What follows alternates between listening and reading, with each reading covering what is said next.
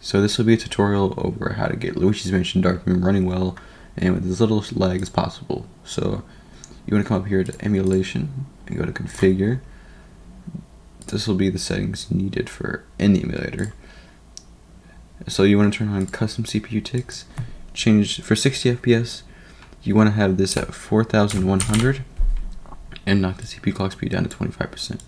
If you want 30 FPS, change the custom CPU ticks to 6500 and you'll get the correct 30 FPS.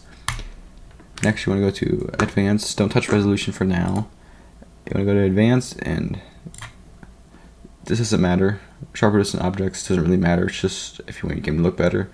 Ignore Format Reinterpretation should be on. Enable shader JIT, and reduce stuttering by saving shaders to disk should be on. So next you want to type in your Windows search bar, type in settings, and it'll pop up settings and it'll open it. Click it and then go to System, then go to Graphics, and then you want to turn on Hardware Accelerated GPU Scheduling.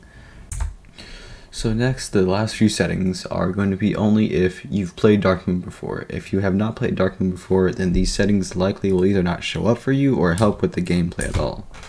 So go ahead and come up to your quick access and type in %appdata, %. Press enter, then you go to Citra.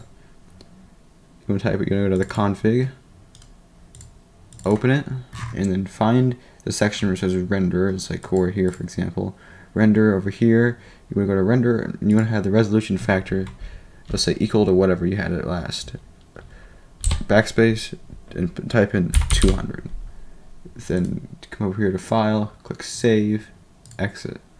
Next you want to backspace 1, go into shaders, open GL, and right here it'll be like pre-compiled. Let's see, something like that.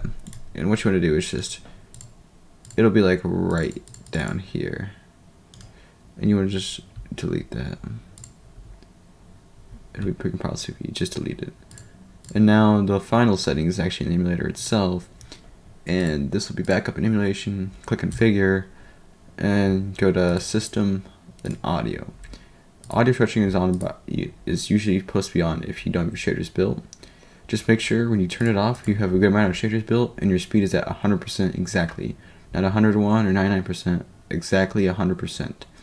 And that's it. Make sure deleting the precompiled CV folder and changing the resolution factor to 200% in the config file is done every time you boot Darkroom.